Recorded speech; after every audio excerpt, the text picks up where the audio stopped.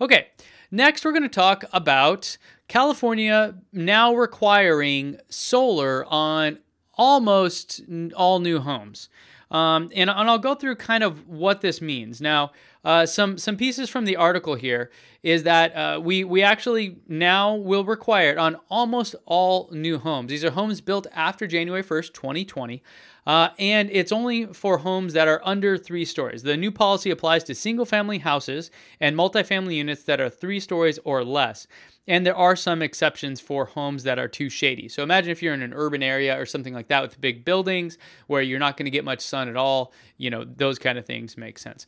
Now, this is a part of Jerry Brown, the current governor of California's plan to reduce carbon emissions by 40%.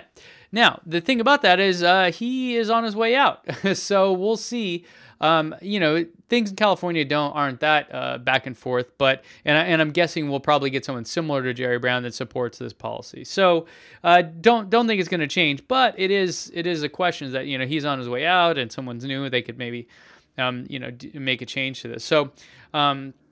A quote here about it. This is massive, said Morten Lund, chair of an energy storage initiative at law firm Stoel Rives LLP.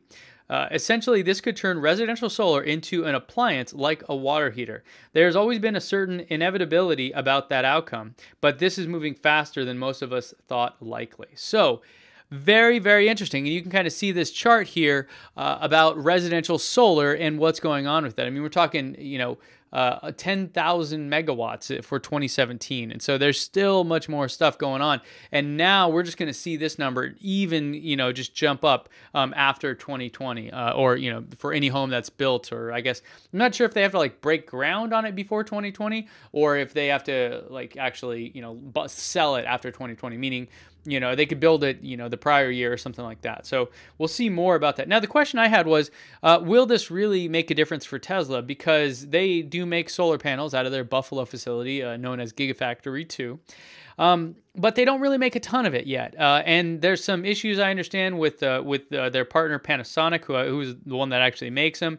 And so really questionable whether or not this will have any impact on Tesla at all, other than possibly batteries. I could see storage growing tremendously as well. So there you have it.